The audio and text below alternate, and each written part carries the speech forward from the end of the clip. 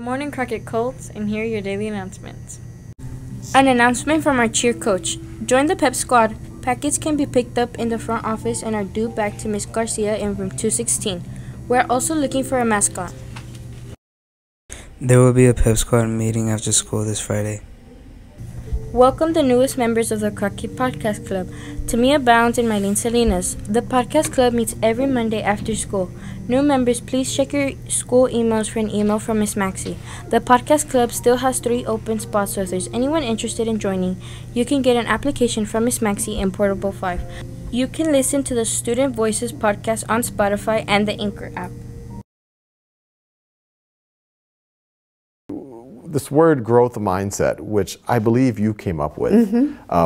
When did you come up with that? What was the motivation and what is it? A growth mindset is when students believe that their abilities can be developed. A fixed mindset is when they think, I just have a certain amount and that's it. And this isn't just kind of feel-good talk. This is actually based in science, that you actually, the brain actually does grow stronger. Neural connections actually do form when you struggle. In study after study, we have shown that kids who have a growth mindset get higher grades. It's not a choice between the outcome and the mindset. It shows that if kids engage deeply and effectively in a learning process, the grades and test scores are a natural byproduct. Kids who are praised for their intelligence, our research shows, don't want a challenge afterwards. They don't want to work hard on something, and if they hit difficulty, that's it.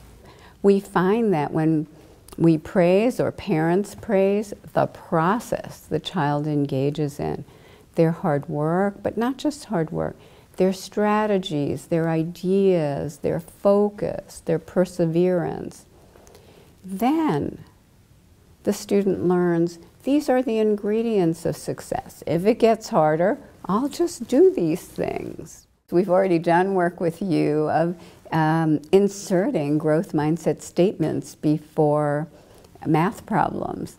And we found together that kids did better.